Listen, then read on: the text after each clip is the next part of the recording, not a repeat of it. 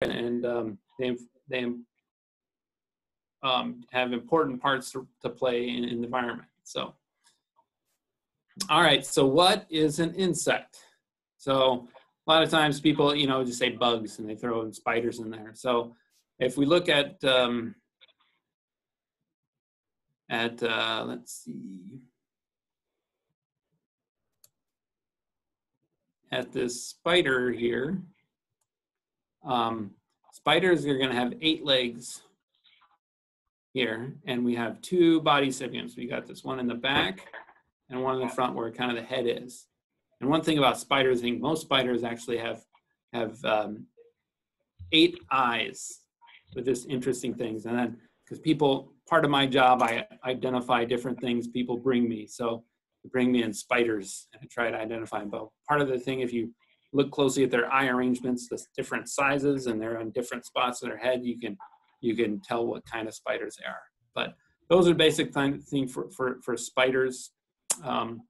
Insects, though, insects are always going to have 6 legs. Insects, they come in all sizes and shapes and everything, and what we'll see. But we've got always 6 legs, and these have 3 body segments or body areas we have, and we'll look at those here.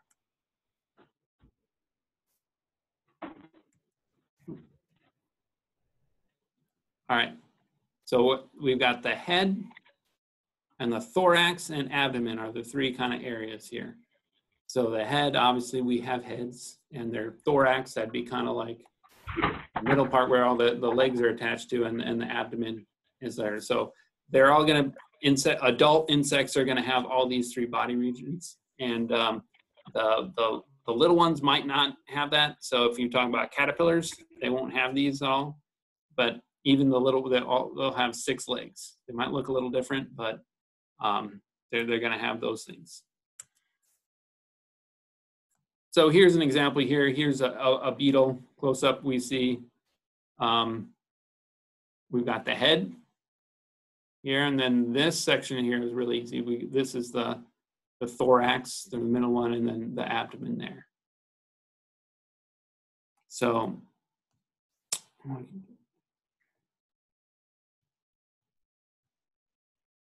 that's better. That's what I was looking for.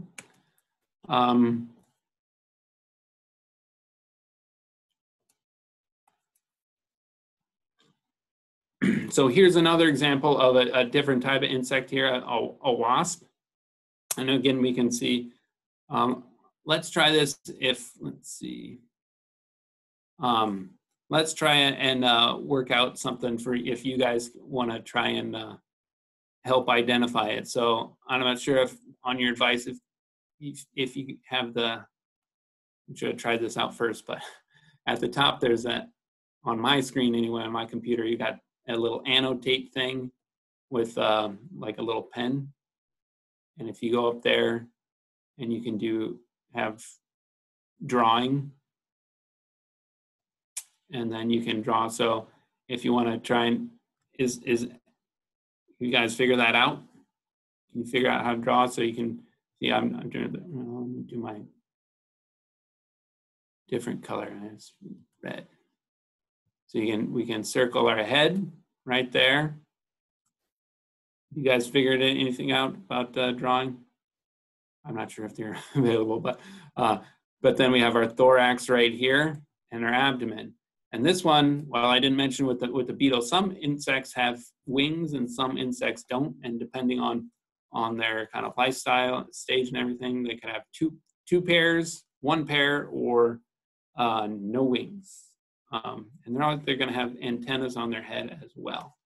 And we've got a lot of variety of different things, shapes and sizes with insects.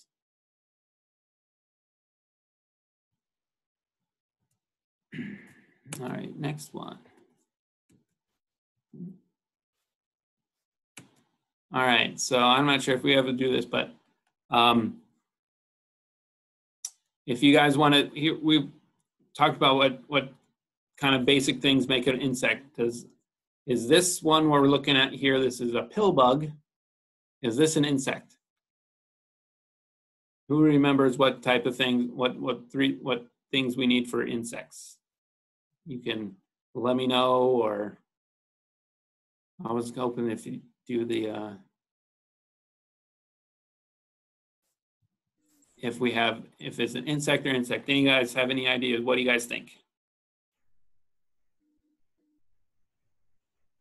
If you don't want to talk, you can always use the chat box where you can and put it in there.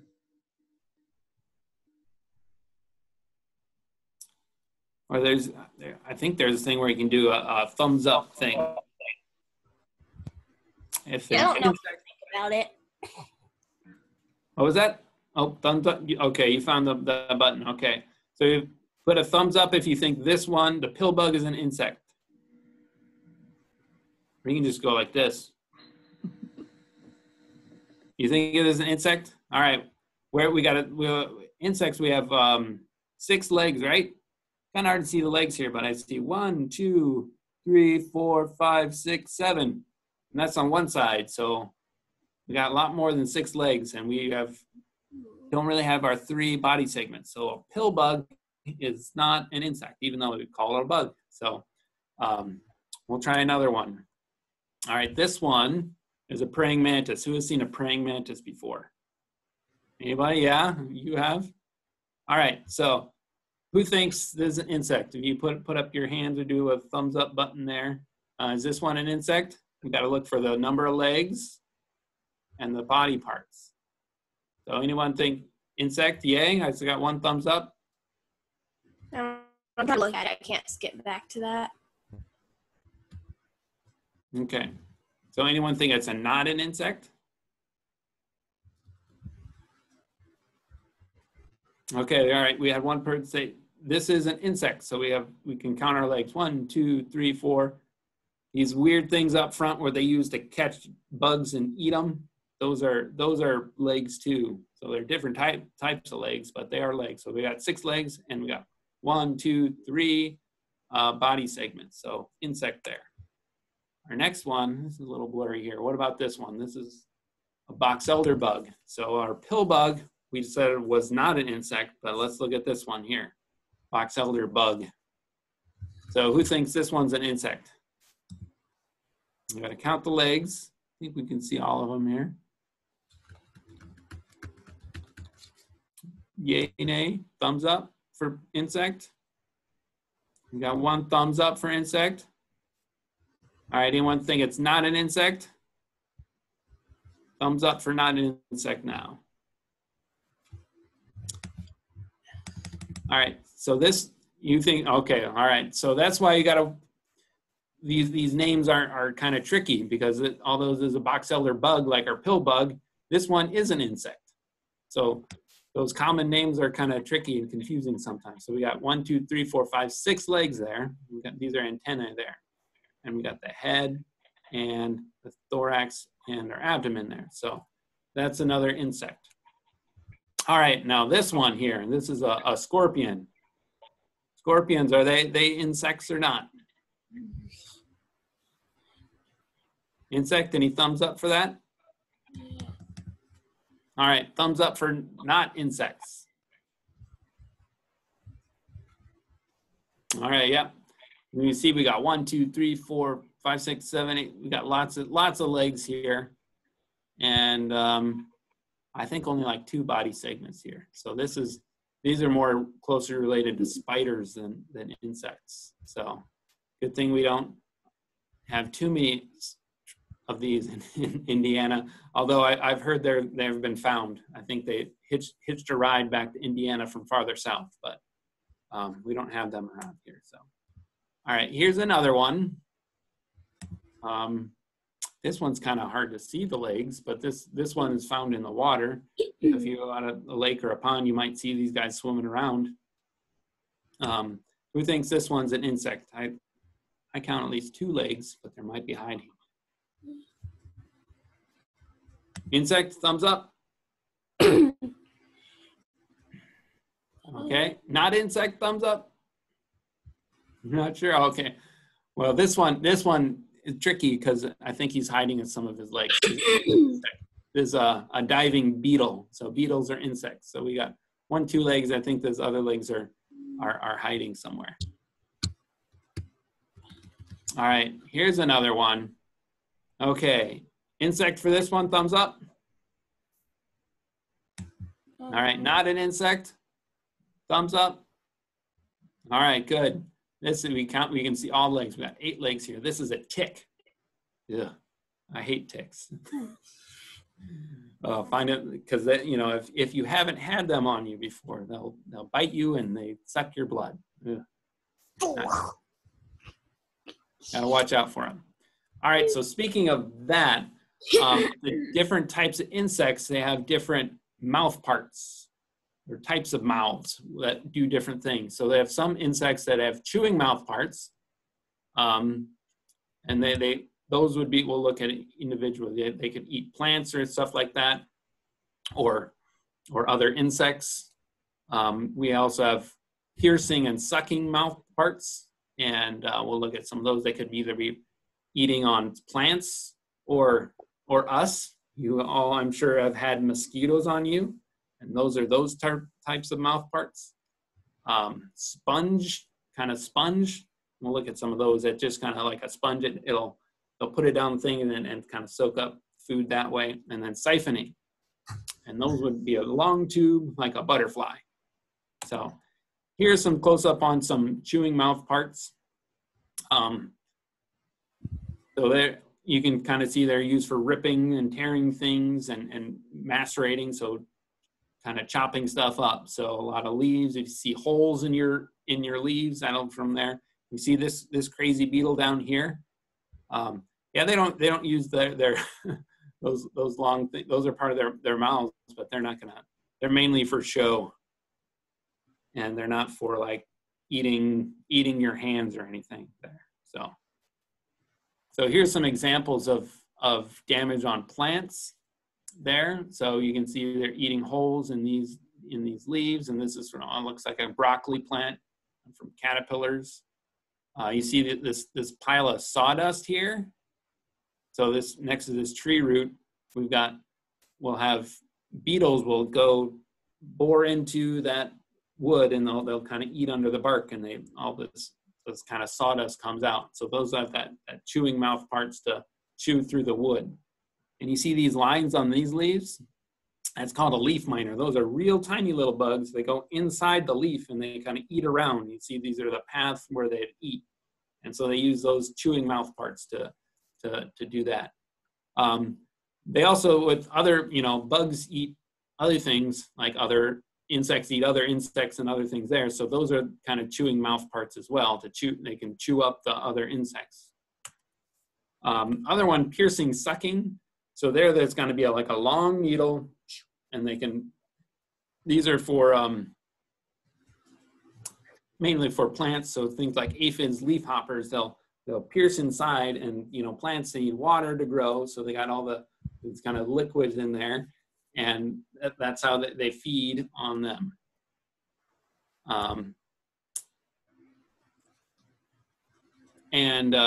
So that's one there, but also we talked about mosquitoes. They also will have the piercing, sucking there, but also we have some other, they can eat. In some insects, we'll see a picture later, they'll eat other insects they've got these they'll catch them and pick them with their piercing mouth part and kind of suck out their insides. Yep, kind of gross, but that's bugs for you. All right, siphoning. So this is butterflies. So we can kind of see that it's all rolled up down here, and butterflies, they eat the nectar out of flowers. So they roll out that proboscis or and it goes down into the flower, and they can get the nectar out there, and so that's how they eat. But you guys are familiar with the caterpillars. They turn into butterflies and all that. So the caterpillars, so the immature, like the baby's phase, they don't have that mouth part. They have those chewing mouth parts because they'll eat plants and everything. So, and then here's kind of our spongy mouth part here. I think we've got our this is a housefly, and if you have a picnic, they like to come and land on your things, and they'll eat with this spongy. They'll put that mouth part down and kind of pick up things that way. So they like to land on your potato salad and take a bite that way.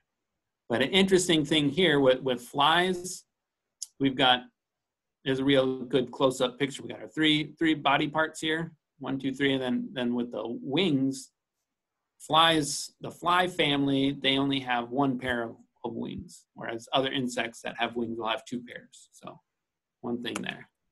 All right, so on those things, the thorax, that middle body part, we could have wings. So like I said, 0, 1, or 2 pairs. And some of the wings don't look like wings like we saw in the beetles. That hard outer covering on the back of their abdomen, those are actually wings, but they'll unfold them using the fly. So then on the thorax is where the legs are attached. So we're going to have 3 pairs, but they can appear to have none. So some of them can be tricky to find what their legs are and everything.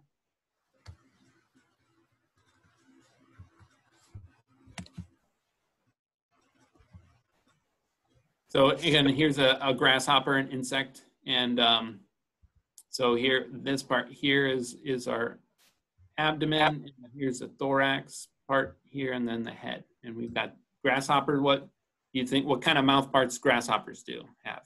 You think they have we'll do a thumbs up. You think we have piercing sucking on grasshoppers? Put a thumbs up if you think that.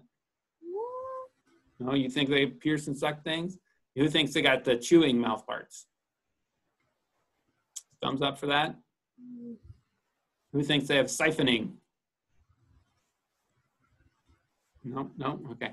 They have the chewing mouth parts. You see kind of there that grasshoppers, they eat plants and they chew them up and everything there, so.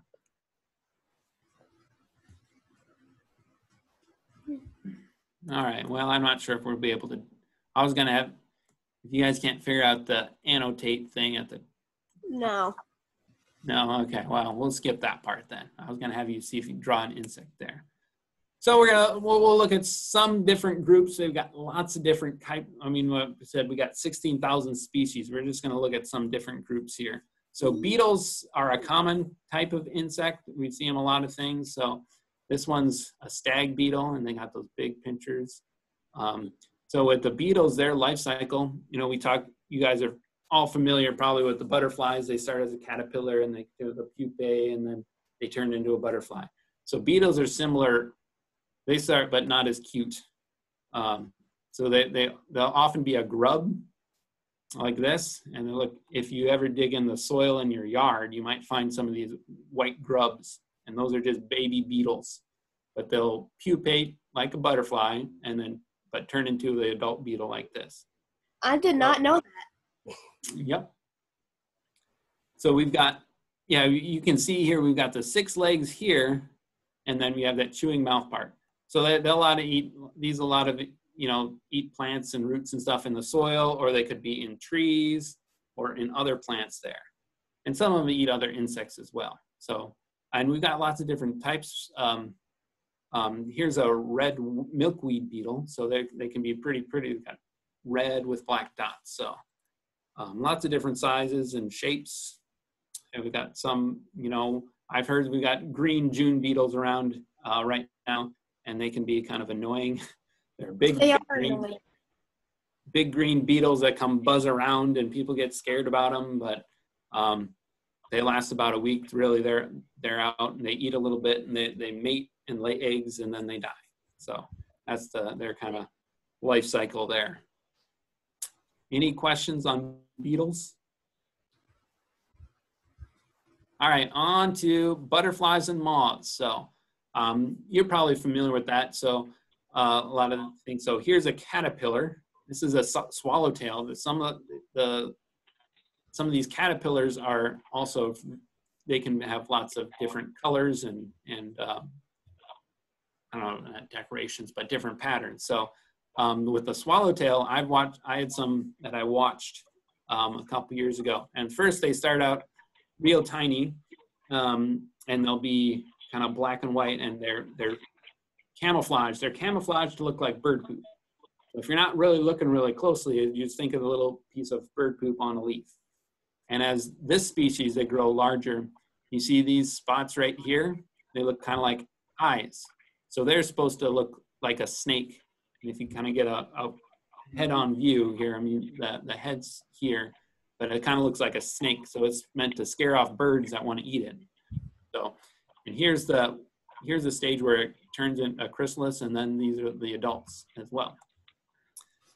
So another moths are similar.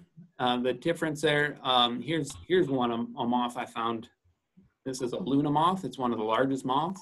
It's a lot of times you don't think moths are very pretty, but this is one example of one that can be quite pretty and beautiful. But they tend to be fuzzier, and the difference is they tend to come out at nighttime where the butterflies are during the day, but the moths, they'll have their antennae here. You see they kind of the branched and fuzzy, whereas you can't really see it, but butterflies will just kind of be straight like that. So pretty similar with the life cycle. They'll have the caterpillars and the pupate and turn into a moth. All right, so here's a group. So bees and ants and wasps, they're all kind of in the same insect family. So they're gonna have like these the same similar body type.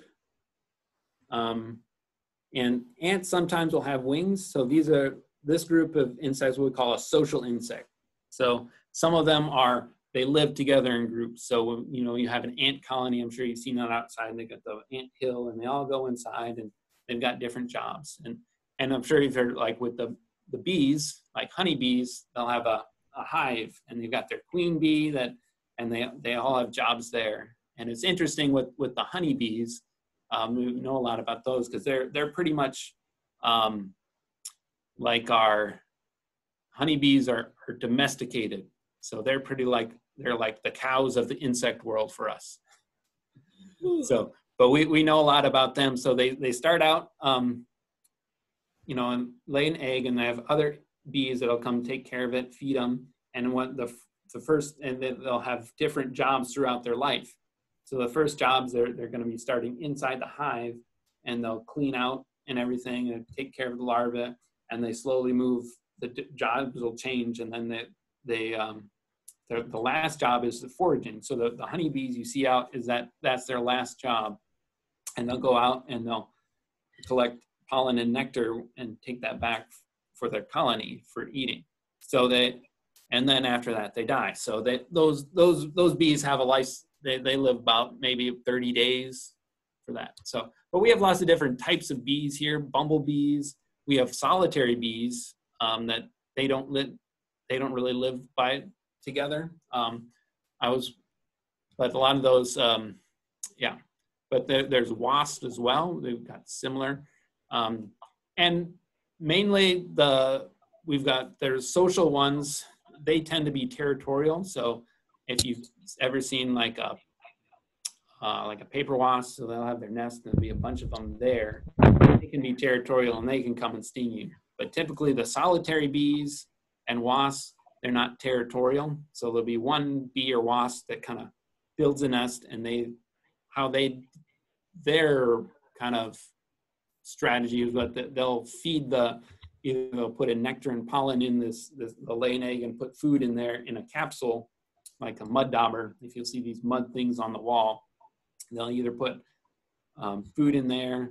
It could be an insect too. So like these wasps, I've seen them carry off caterpillars, and they'll stuff it in there and close it up, and their babies will come out and eat what's in there, and then when they're ready, they come out. But this wasp here is called a cicada killer. And those guys are big. They get pretty big. The reason they call it cicada killers is they eat cicadas. So that's another type of insect. I saw my first one coming out. They come out in the summer. You guys hear them. They make noise at night. They get real noisy. But yeah, these guys will kill them. They'll take them in. They'll dig holes in the sand and they'll bury them in there. They might be scary looking, but unless you try and catch them, they don't bother you. So I've got them at my house. I haven't seen them quite yet this summer, but as long as a lot of these, if you leave their nest alone, they won't hurt you. So, any questions on bees, wasps, ants? No. All right. So we're talking about bugs now. We got true bugs. So have you ever seen any? You've probably seen stink bugs. So with the true bugs, they have their mouth parts, they have the piercing sucking. So they can feed on plants like these stink bugs here, they suck juices out of plants, and that's how they get their food. And so they can be a pest, and these especially here, we're getting more and more. These are not native, these stink bugs. There's some native ones and some not. But the main nuisance for these guys is they want to come inside your house in the winter.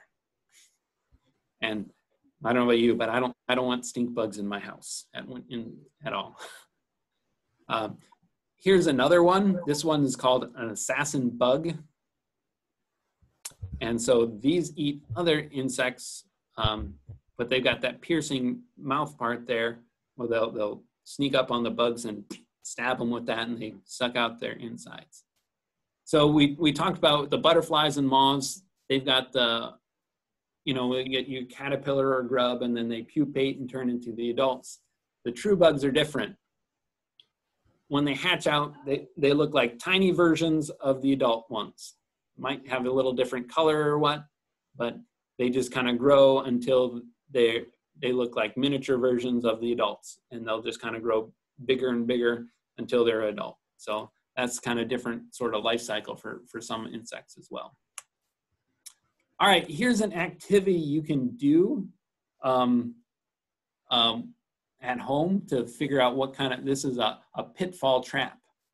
And it's pretty easy to make. You just have to, it's meant to catch bugs that are crawling around on the ground, so you know what kind of insects you have there. So you just need a little plastic cup, dig a hole, and you kind of stick one of the little cup in there so that the cup is at the soil level. So as a bug comes along, they'll fall into that trap and they get stuck in there, and you can check in there. You might want to, they've got this board here, you can use a rock or something to kind of put a top over it so it's kind of hidden. But that's something you can do if you're curious about insects and what kind of insects you have in your backyard. You might find beetles or ants in there. You might use a kind of a bait, put in some bread or a little bit, and see what happens there. But a lot of times they'll wander in there. You may like a rock or a piece of wood over top makes a nice place for them to want to go hide. So you can do that and check what kind of insects you have living in your yard. I've done this in some crop fields around here too.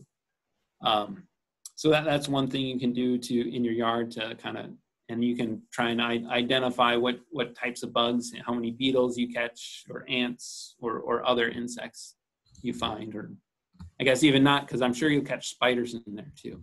Oh, heck no.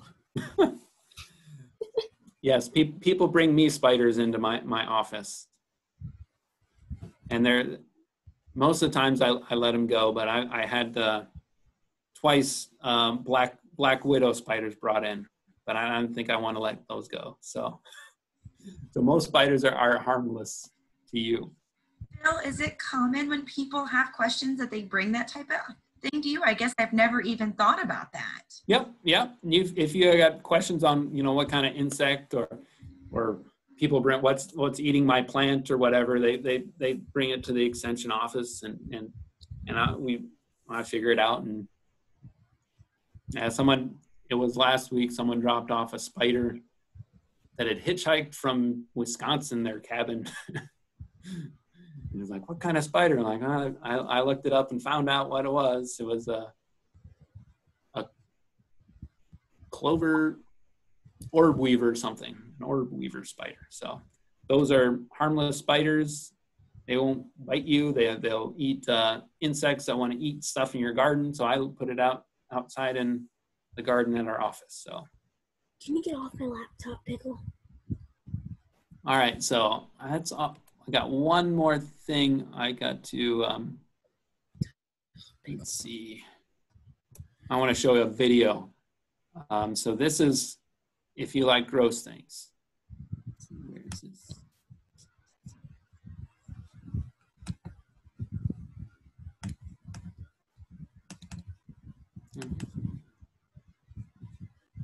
Trying to.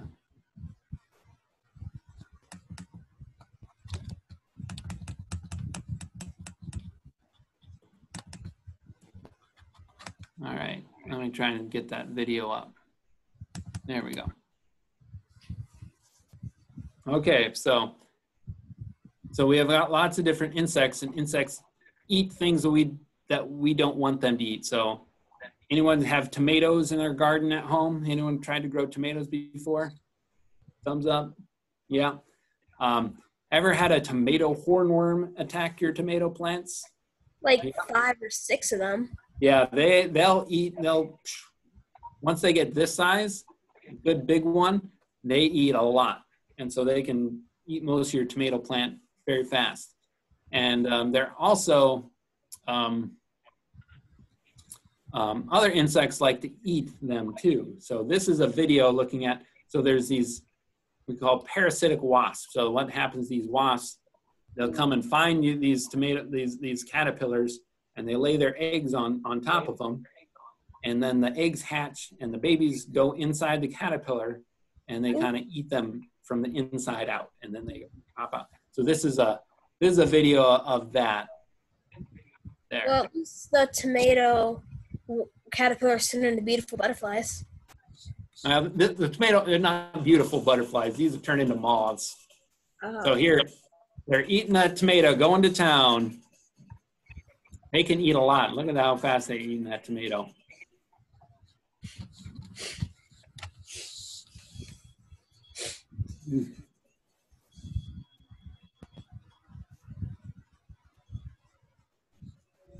Oh no.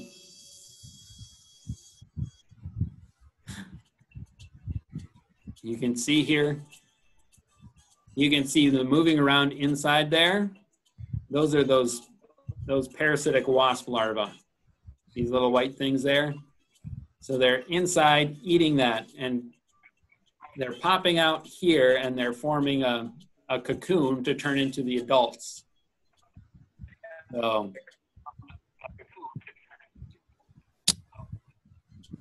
So yeah, and eventually you'll see it turn into a little bitty wasp, and you don't have to worry about these wasps because they're not going to sting you or anything.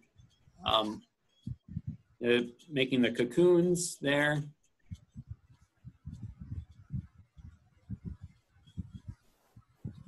And see, they're popping out. See how little tiny these wasps are there.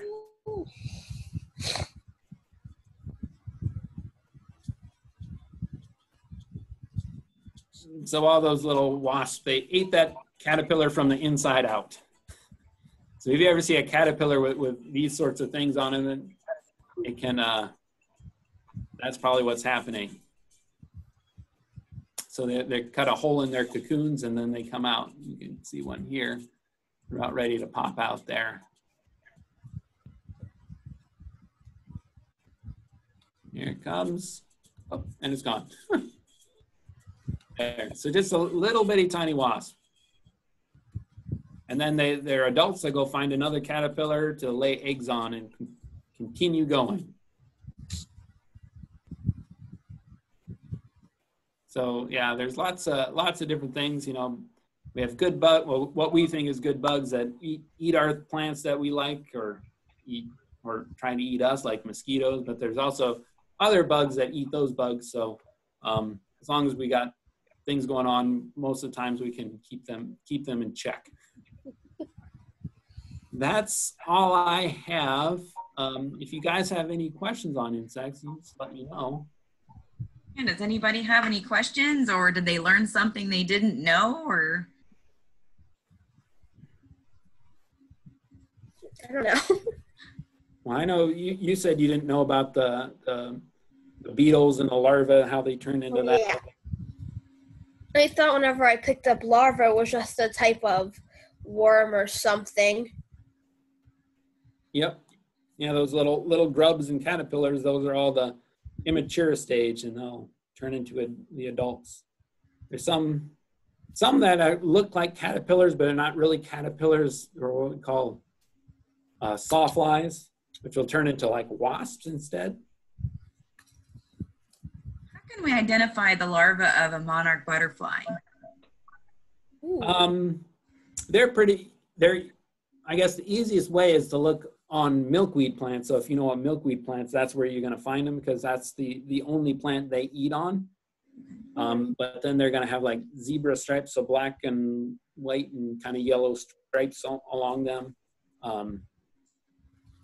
I've seen the adults this year, but I've been looking at the milkweed around my house. I have not seen any milk and monarch caterpillars. Is this the right time of year for that, or?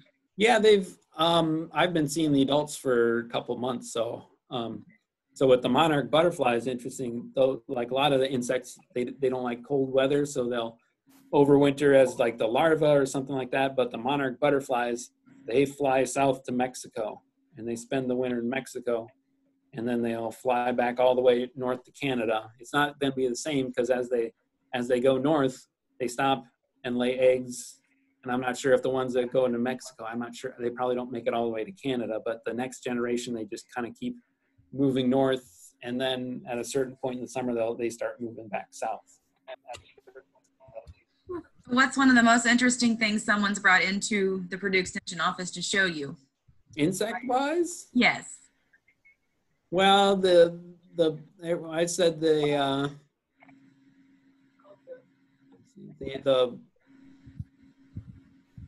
black widows, those were kind of neat, as long as they stayed in the jar away from me. Yeah, lots of different spiders.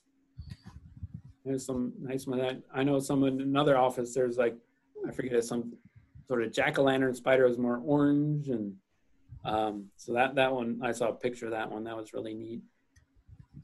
I'm trying to think other insects wise. I think mainly the spiders would be interesting. Get some beetles and stuff like that. Yeah, I learned something new today. I mean, I knew that you did all kinds of trees and that type of thing. So when you said you could do the insects, and so you do a lot of them, a lot more than I thought. So that's pretty cool. Yeah. Pretty much, people got questions, I bring them in. If I don't know, I can call up a professor down at Purdue campus, and we can get things figured out. So well, I know the Purdue Extension office, you guys do a lot. You're very versatile on many subjects. So,